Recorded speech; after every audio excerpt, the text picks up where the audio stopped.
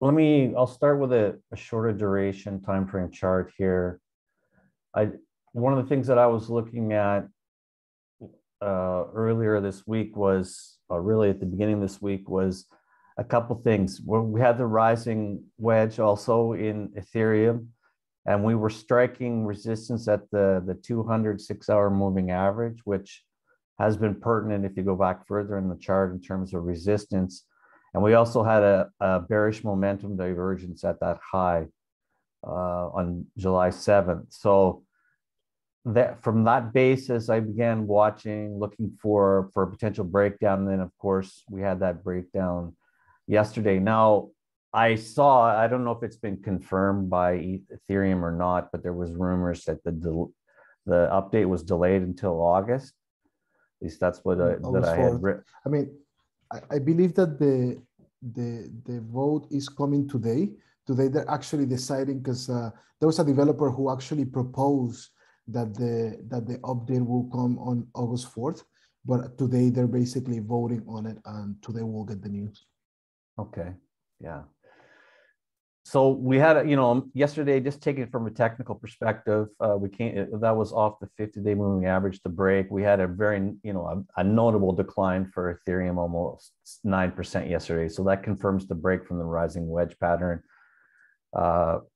Really, now we run into an area of major support that's represented by a trifecta of levels. One is the importance of the February high at 2041, which comes in just that dotted line. Then we have the 200-day simple moving average comes in about 2000.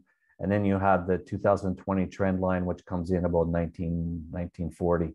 So this maybe the vote today or something could be a catalyst to take us below there. Otherwise, I wouldn't be surprised to see Ethereum actually pause here, and maybe we'll try to attempt some type of bounce over the next couple of days. But on a larger term basis, if you take a look at it from a weekly perspective and looking at what is taking place with a lot of the altcoins, is they're testing or actually are underneath the 50-week simple moving average. So if we do break the 2020 trend line and close below there, preferably on a weekly basis, I would not be surprised if we do test 1,350, which is the 50-week simple moving average. On the upside, really, because over on the upside, we have a dominant descending triangle formation. And one of the things that stands out, first of all, about this is that this particular leg up fell short of the upper trend line, which is a sign of waning momentum within the context of the triangle.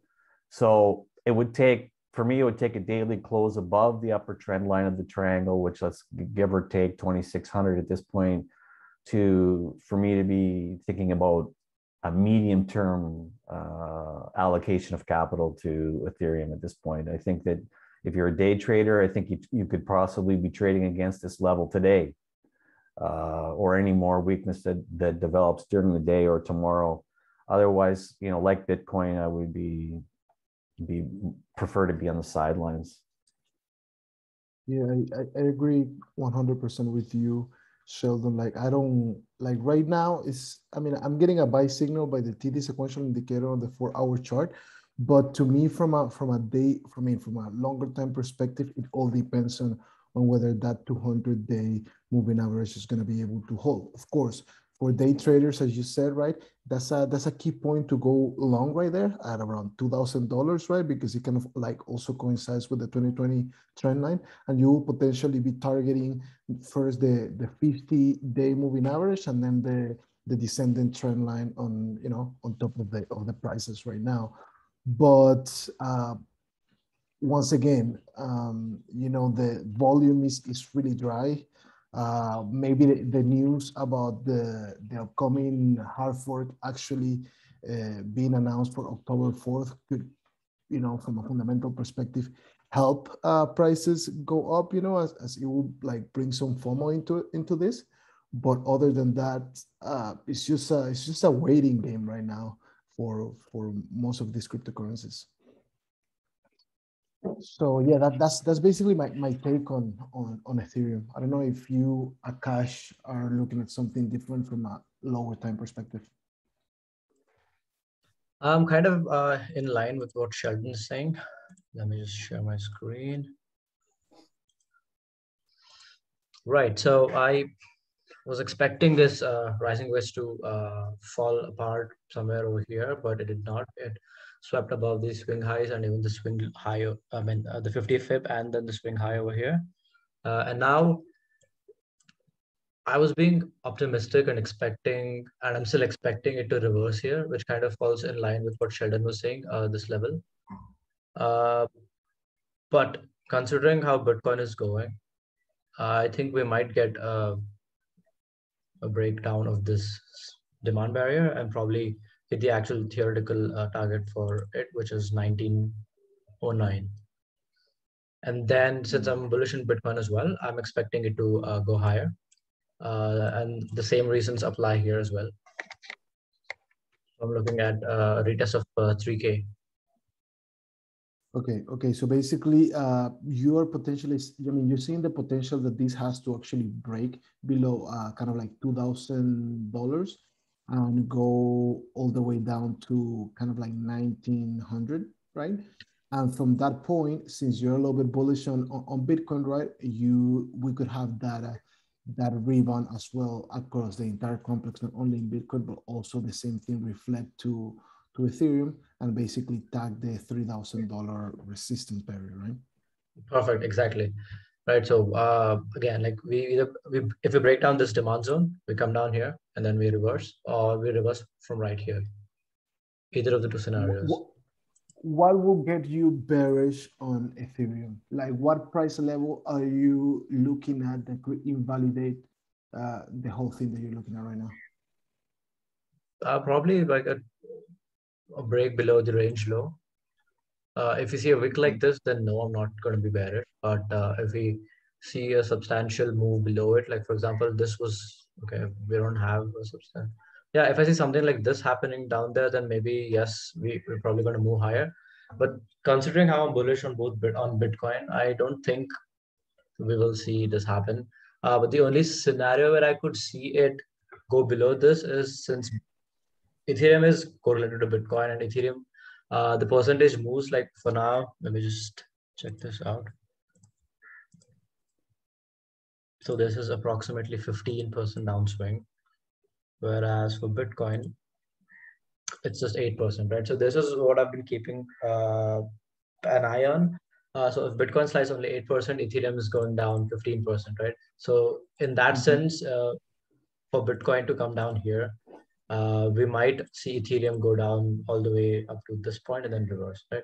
And in a highly bearish case, yes, we could see it sweep at the range low, which is around 1700. I see. Interesting. But I'm not turning bearish on any of the top 2 points right now. Yeah, like I gotta say that next week I'm getting a buy signal on a couple of assets, right? Which usually whenever you get, some buy, I mean, the whole thing is correlated. So usually when you get some buy signals on different assets that the whole, crypto Twitter is not paying attention to, then the whole thing tends to move that way, right? The only thing that I'm a little bit worried about is that everybody is waiting for that rebound. Too many people got caught up into the hype, right? I have family members, friends, everybody was, on the hype. Oh, I'm becoming a millionaire now that I invested in Bitcoin. Oh, this and that, right? And then when the big drop came, now nobody's talking about it, right? Now everybody wants to exit their holdings because like most people bought around the highs. That's my main point of concerns regarding, a potential rebound that people are actually waiting for.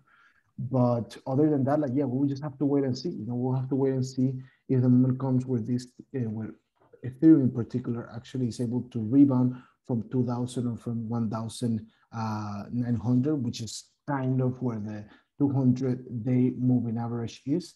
I believe that a break below that level, a break below 1850 or 1800, let's put it that way. I believe that's basically goodbye. If that were to happen, then I'm targeting $1,400 next. Interesting. Yeah, but let's see if we actually get that rebound because once again, like that 200 day moving average have been able to hold for a little while in there.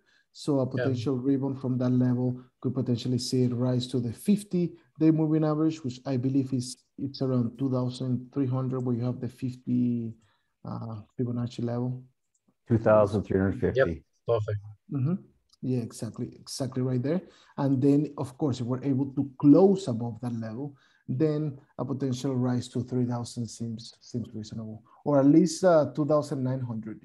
Which kind of like coincides with the previous highs that we saw around May 24th and all of that. But yeah.